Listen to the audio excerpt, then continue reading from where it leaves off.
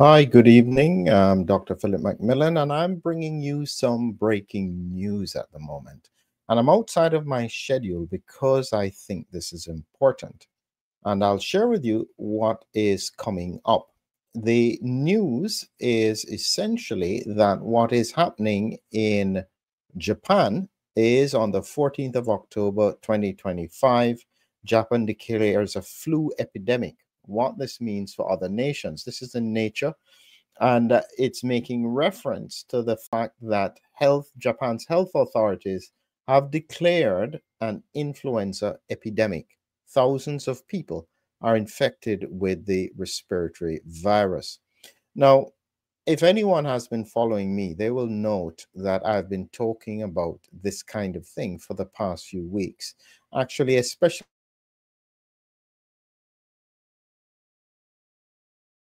since I had discussed with Vejon, which is a highly evasive Omicron.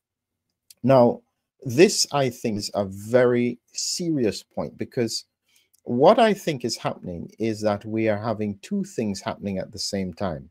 We're having significant spread of COVID at the same time as we're having spread of influenza. It's what they call a co-infection. So the people who are probably first hit with COVID, immune suppression, then they are hit with influenza. They can't fight it off. They have low symptoms because of interferon suppression. They therefore are unwell and spreading it before they even know, and therefore they're spreading it all around.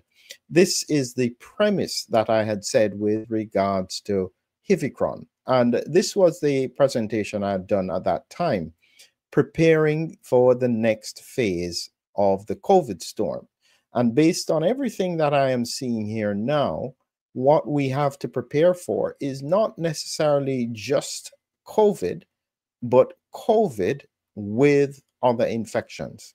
When I'd done that presentation, I had focused on the full spectrum of disease presentation: persistent infection, immune dysregulation, smoldering inflammation, metabolic collapse, and then end stage viral sepsis. And the population is in a number of these groups. And what we're seeing in Japan, it seems, is in this region of immune dysregulation and smoldering inflammation. What is going on? So just so that you have the information on the recent stuff that is happening here. So again, this was another headline here in the past couple of days. This was a flu outbreak in Japan, 4,000 cases, schools are closed. Should you be worried?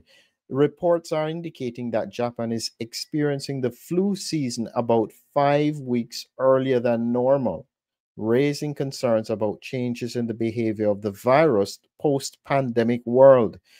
What they're not saying there is that it's suggesting that the immune system has been damaged at a population level.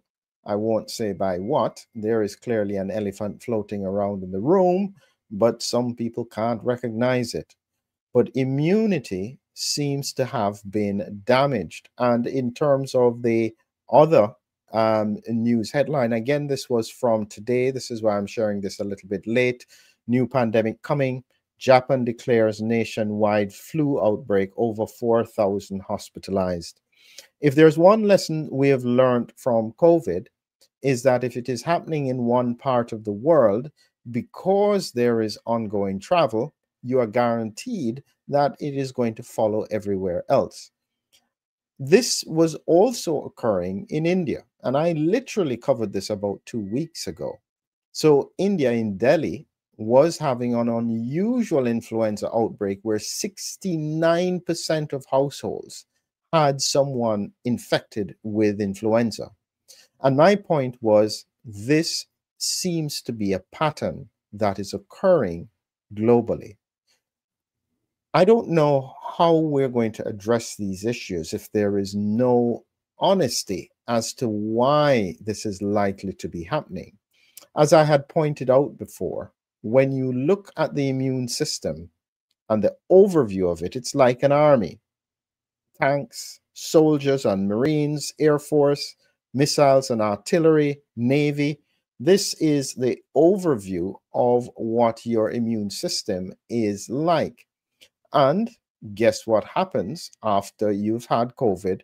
You end up with this kind of picture where the spike protein disables immune cells because they can get non-productively infected. They are present, but they are not active. And then you end up with a situation like this, a depleted immune team without T cells, without B cells, without natural killer cells to fight off a virus. This then opens the door for all other viruses to spread. And we didn't see this before. And so it's probably indicative as to how damaged population immunity is at the moment. So here is my simple advice. We have a lot of people who are at the moment primarily focused with regards to COVID. Now, this is where I know a lot of my audience are probably not supportive of vaccination at the moment, certainly COVID vaccination. But this is one time where actually, when I thought about it, I'm focused more on the influenza vaccine. Now, truthfully, I know that there are limitations with it, but certainly in the high-risk population, I am thinking that this is one of the few things that may make a difference. So if you have a loved one who is in the high-risk category, the older with comorbidities, they probably really need to seriously think about an influenza vaccine. And the reality is that we are in a situation where they have given no tools in the toolbox. This is pretty serious stuff. So for me to be saying this means that I think that this may be one of the last tools, and I don't even know if you have significant immune suppression, I don't even know if it will necessarily work. But at this point, I think that there is very little else that can be done, because essentially what I've predicted is happening is that when you look at the gates of your house, normally your immune system is like the security. You have gates, you have security guards, you have cameras. What seems to have happened now is that the guards are immobilized, the gate is open. This is free reign for viruses to walk in. Your only option in this situation, therefore, may be to try and stimulate some protection in the house.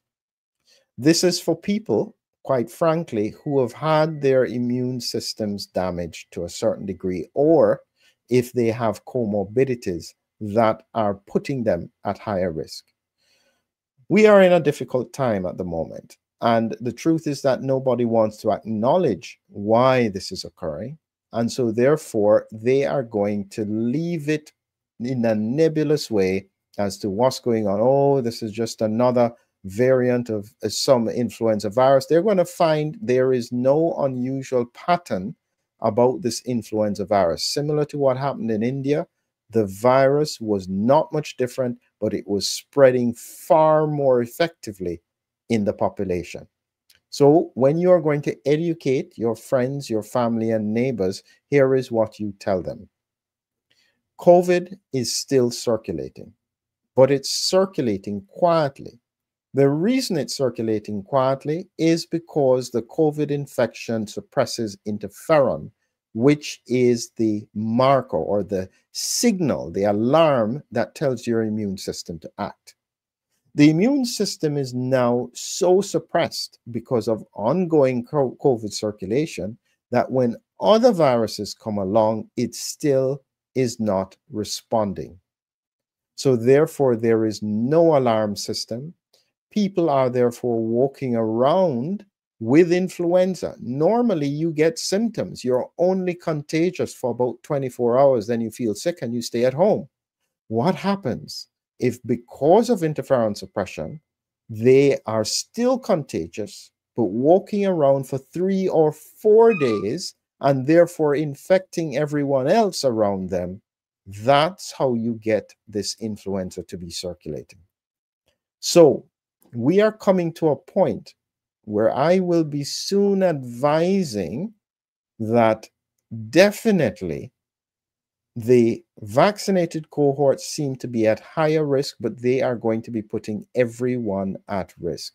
You need to find ways to protect yourselves. One of the most effective things that I keep on talking about is nitric oxide in the sinuses. It is antiviral, it is antibacterial, it is anti-inflammatory, and you can control it just by humming. If there's anything you do, please remember to share this around for this winter period. Humming Heroes, a beautiful, simple story that teaches people the science of nitric oxide and how it can protect your upper airways from circulating viruses, because this is where we are. If this is happening in India and this is happening in Japan, expect it to happen in Europe and the Americas very soon as we move into winter. I'd like to be wrong, but sadly, everything here is pointing to the fact that we're going to be facing a difficult time in the next few months. Be prepared.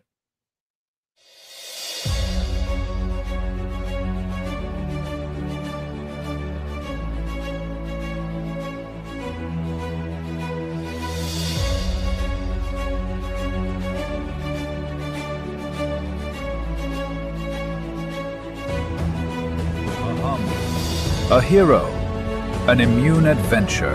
Humming Heroes, your lyrical guide to the body's defenders. Now on Amazon. Check the links below.